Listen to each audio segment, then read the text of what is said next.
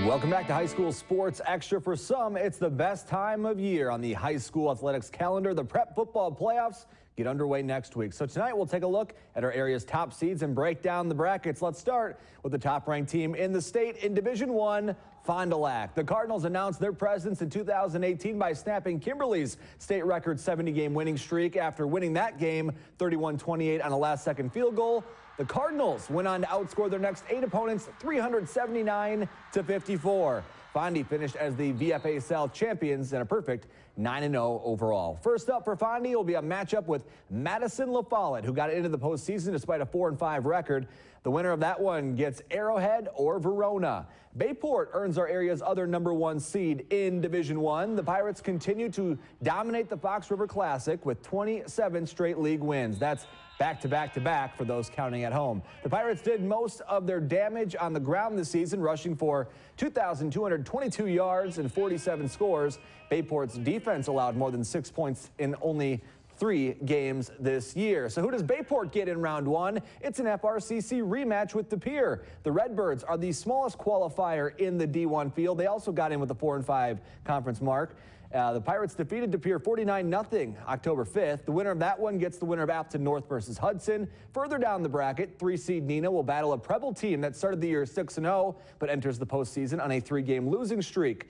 5-time defending state champion Kimberly. Talk about burying the lead, huh? The Papermakers start out against Chippewa Falls, and if you're wondering, it could be Kimberly versus Fondy Part 2 in the state semifinal round. Sign me up. No #1 seeds in Division II, but Schwabenon keeps its long playoff streak alive 21 straight years. The 8-seeded Jaguars will travel to the VFA West champs, Marshfield, who are 9-0.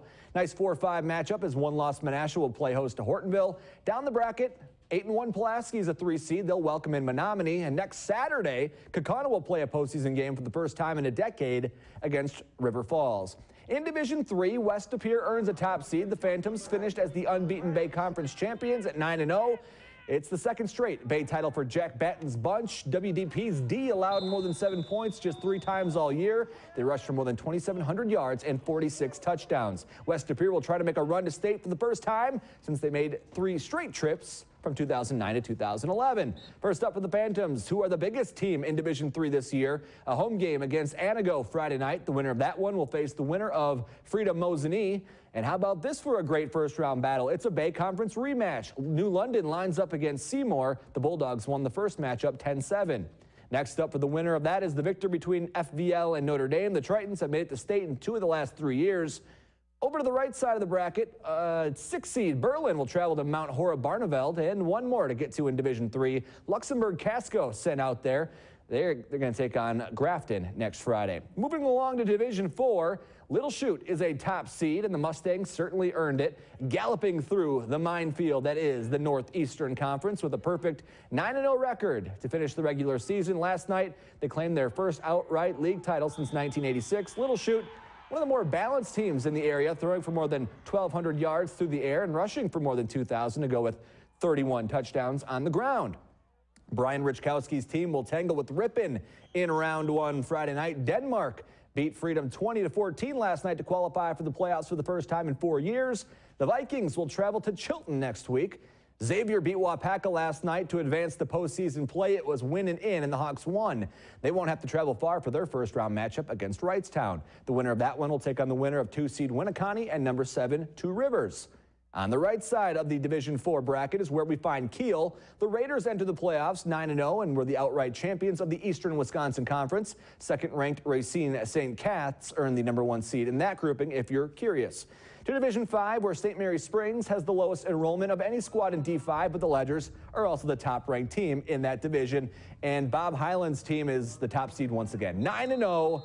No surprise, the champions of the Flyway. Last year's D6 champs will look to take the D5 crown this year at Camp Randall. First up for Springs is a home game against Dominican, and it's no walk in the park after that. Amro, who finished 8-1 this season, and second in the Flyway versus 7-2 Valders, the runner-up in the Eastern Wisconsin Conference. New Holstein is a #6 seed. They will travel to Amherst in round 1, while Howard's Grove will hit the road to take on Cedar Grove, Belgium. Another #1 seed in Division 5, and it's Kewanee. As you saw in our game of the week at the top of the program, the Storm clinched the MON LPC Large outright with a 38-22 victory over Peshtigo. It's Kewanee's first conference title since 2010, and the Storm will be looking for their first playoff win in 5 years. To get that victory, Kewanee will have to get past Rib Lake Prentice on Friday, and then it's a rematch of the MON LPC Large rivals. Southern Door welcomes in Peshtigo. The Eagles won the first time around 42-22. One more to catch up with in D5. Bonduel, the Bears, a 6 seed. They will take on Colby. Iola Scandinavia may be the team to beat in D6 this year. The Thunderbirds fell to St. Mary's Springs in the Division 7 state championship game 35-12 last year. Well, they don't have to mess around with the ledgers. This year, Iola finished the regular season as the undefeated CWC Large Division champs, and Bryce Hittner is back. He's run for 858 yards and 28 touchdowns in just 9 games. First up for Iola, #8 seed Three Lakes Phelps. The winner of that one will get the clash between Coleman and Crivets. The Cougars won the first meeting 48-19. In the next grouping is where we find Manawa. They welcome in Auburndale. Winner of that one takes on the winner of Niagara Goodman Pembine against Abbotsford. And Lourdes Academy finished in a 3-way tie for the Trailways South Conference Championship, but that only earned the Knights a #5 seed. Lourdes will take the road to meet up with Marquesan. Not a lot of respect for a Knights team that lost 1 game all year, and it was by 5 points. Okay, we've made it all the way to D7. Reedsville has the biggest enrollment of any school in Division 7 this year. They will welcome in 6 seed Suring Friday night. Hilbert is a #2. They finished the regular season 8-1 in second place in the Big East. The Wolves will welcome in 7 seed Rashholt in round 1. This year marks the first year of WIAA 8-player playoffs as well. Congrats to Gibraltar and Sevastopol for punching their tickets to the 8-man tourney. When we come back in High School Sports Extra, it's time to name a team of the week, plus our Local 5 Top 5, so keep it here.